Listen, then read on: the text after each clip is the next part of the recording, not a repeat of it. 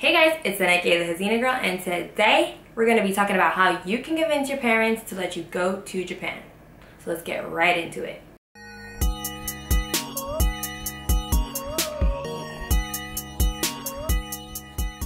If you're new to my channel, my name is Sena. I'm an Afro-Canadian girl who's been living in Japan for 4 years now. I moved here when I was 18 years old and I'm now 22. I'm a fashion student and I love living here. I absolutely adore my life in Japan. But before I could start this amazing journey that I did living here, I first had to have a conversation with my parents being like, hey, can I go to Japan? Is that cool? And I'm sure if you guys are in high school or if you're young and you're still living with your parents, you're gonna have to have that conversation with them at some point, like, hey, listen, I have this plan, I want to move to Japan, what do you think about it? And I think most parents, when they hear that, they're like, no. But I think there are ways that you can convince your parents, and of course it depends. Like, I know some parents are more strict than others, but these are rules that I still use to convince my parents and to show them that I was really serious about moving to Japan. So I just want to share them with you guys. Alright, so the first thing that you're gonna have to do is you're gonna have to list the reasons why you want to move to Japan. Now, some reasons are a little bit better at convincing parents than others. If you're like, Mom, I absolutely love anime, and honestly, like, I really just want to check out this anime cafe that, like, I heard about from Instagram, and honestly, like, my friend told me that it's really awesome, and if I go, it's gonna be really great, and I promise you that it's gonna be, like, honestly the best experience of my life, and, like, yeah. Your parents are gonna be like, sis, you're gonna stay right here, okay? So when you're making this list of reasons why you want to move to Japan, yes, maybe you can have the anime cafe that you've always wanted to check out at the back of your mind, but the reasons that you want to list out that you're gonna give to your parents have to be things that they can get behind, Reasons like, I want to study in Japan, I want to do a gap year in Japan, I want to get some work experience in Japan, or I really like Japanese culture, or get some language skills. I think your parents can get behind an idea like that because it's a little bit more, how do you say, mature. So make sure you're making lists of reasons that make sense to your parents, you know what I mean? So now that you've made a list of reasons why you want to move to Japan, the next step is to have a plan in place, okay? You can't just be going to Japan with no plan. Like, what's your Japan plan? Come on, write it down, honey. Your Japan plan could be anything. Like, okay, I want to study for a semester, or it can be I want to study for a year, or I want to come to Japan for 3 years. I want to get this much experience. I want to work in this kind of company. If you have like a plan of some kind, it's honestly going to go a long way in convincing your parents. Your parents are going to be like, okay, all right, I see you. You're trying to organize yourself. I can appreciate that. Alright, so once you have a plan in place, the next thing you're going to want to do is make a list of all the things you're going to need to pay for. Obviously, if you want to move to Japan, the first thing you're going to need is a plane ticket. You're also going to need to figure out your rent situation. You're going to have to figure out how much you're going to pay for tuition if you're coming here for school. Maybe your visa requires you to have a certain amount of money in your bank, so you got to do some research and find out about that. And just, plan ahead. Like, if you know that for the first couple months, maybe you're not going to be able to get a job, then plan out the amount of money you're going to need for the first maybe 3 months for just like living expenses, And I plan on making a video about this a little bit in the future, but yeah, if you guys are interested in seeing something like that, make sure you let me know in the comments below. I think it's really important to list out the things you're going to need financially so that you can start to plan out how much money you're going to need. And that actually leads me to my next point, which is you're going to need to save money on your own, okay?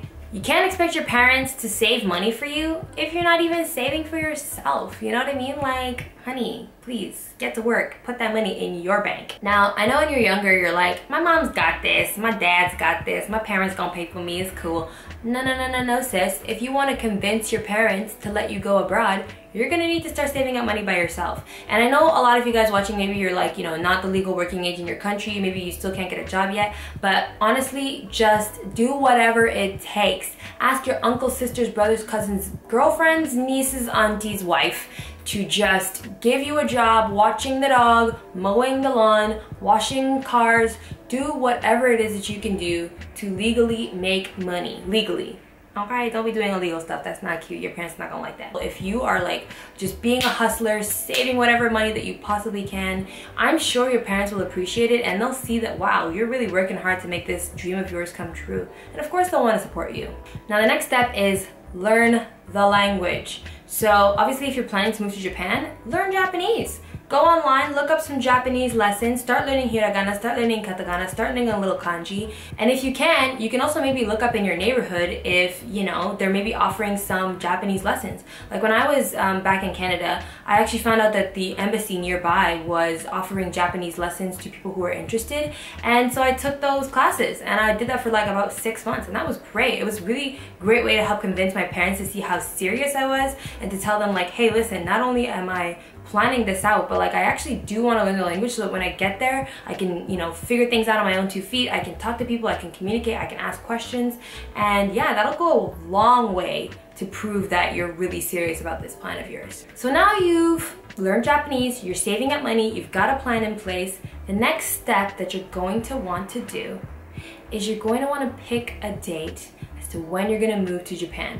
Now when you're picking a date, be patient, don't rush. You don't have to move to Japan tomorrow. Japan is not going anywhere. The island is still gonna be here, honey, okay? Just make sure you're picking a date that makes sense for you, a date that's gonna allow you to save up enough money, a date that's gonna allow you to just be comfortable when you arrive. Because you don't wanna like rush and be like, okay, mom and dad, I'm moving to Japan in 3 months. And then in 3 months, you don't have enough money saved up, you don't know what you're doing, and then you arrive and you're like, oh my God, what have I done? I moved to a whole new country, I have no money, I have no one to help me, I don't speak the language, I don't know what I'm doing. Don't let it get to that point, okay? Just don't do it. And another thing I actually have to suggest, when you're picking a date to come to Japan, make sure you give yourself a little bit of leeway, okay? So that you can arrive, get comfortable, and then start your like, you know, everyday life and get into your routine. So for the first 2 weeks, I was just walking around, getting used to the train system, figuring out how to get to Shibuya, how to go to Harajuku, how to recharge my Passmo, how to, you know, go to the kombini and like, you know, buy snacks, how to just navigate Japan as a country, you know?